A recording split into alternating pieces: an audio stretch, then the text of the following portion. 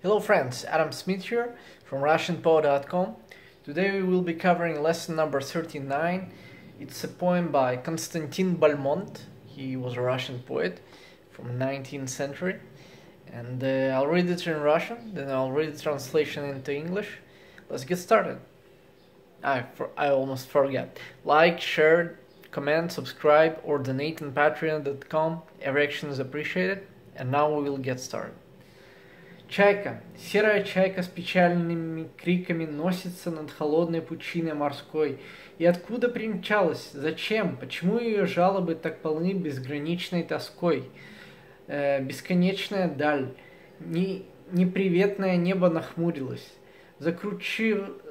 Закурчавилась пена седая на гребне волны.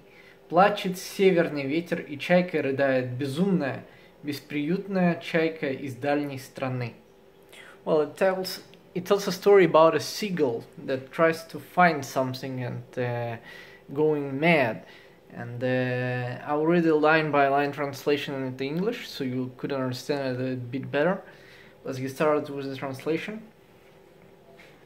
Чайка, серая чайка с печальными криками носится. Seagull, great gull with sad cries is worn. Над холодной пучиной морской, above the cold sea abyss. И откуда примчалась, зачем, почему ее жалобы, and where did she come from, what for, why her complaints, так полны безграничной тоской, so full of boundless longing. Бесконечная даль, неприветное небо нахмурилось. The endless distance, the ungrateful sky has frowned. Закурчавилась пена, седая на гребне волны. The frost colored like gray hair started on the crest of a wave. Плачет северный ветер, и чайка рыдает безумная. The north wind cries, and the seagull weeps insane. Бесприютная чайка из дальней страны.